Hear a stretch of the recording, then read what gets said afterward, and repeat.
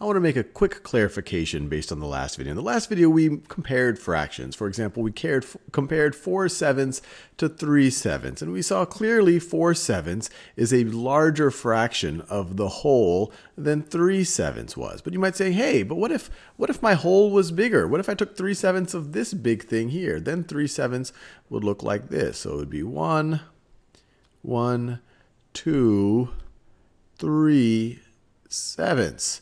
And so this 3 sevenths, this looks like I have filled in more than I would have over here for the 4 sevenths. So doesn't it matter which whole you're taking the fraction of?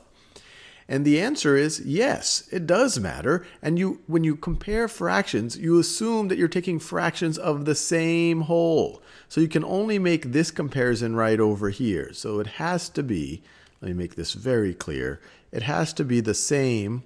It has to be the same whole that you're making the comparison. You can't compare 4 sevenths of a mouse to 3 sevenths of an elephant. Those are two different things. You cannot make that comparison. You could compare 4 sevenths of a mouse to 3 sevenths of that same mouse, or a mouse the same size. Then you could make the same comparison.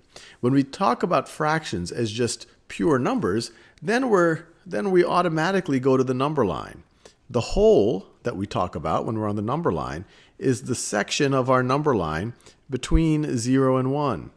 So that makes it, so if this is 0 and then this is 1 here, when we talk about fractions as just pure numbers, we're not saying 4 sevenths of a mouse or 4 sevenths of an elephant. We're just talking about a number on the number line. And so we would split this into sevenths. Let me see if I could do that.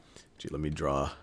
So that's 1 seventh, 2 sevenths, 3 sevenths, 4, 5, 6, and that's 7 sevenths right over there, or 1. So this is 7 sevenths, or 1.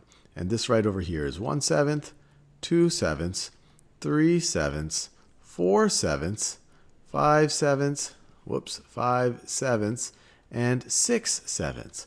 And so when you look at the number line here, it's clear that 3 sevenths, which is 3 jumps from 0, 3 jumps of a seventh each, 1, 2, 3. 3 sevenths puts you right there, while 4 sevenths is a larger number. It's to the right of 3 sevenths. You have to make 4 jumps. 1, 2, 3, 4. 4 jumps of a seventh to get right over there.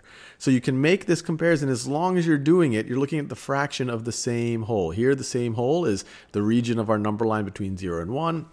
In the previous video, the same whole was this yellow bar. You can't compare 4 sevenths of this yellow bar to 3 sevenths of this much larger blue bar.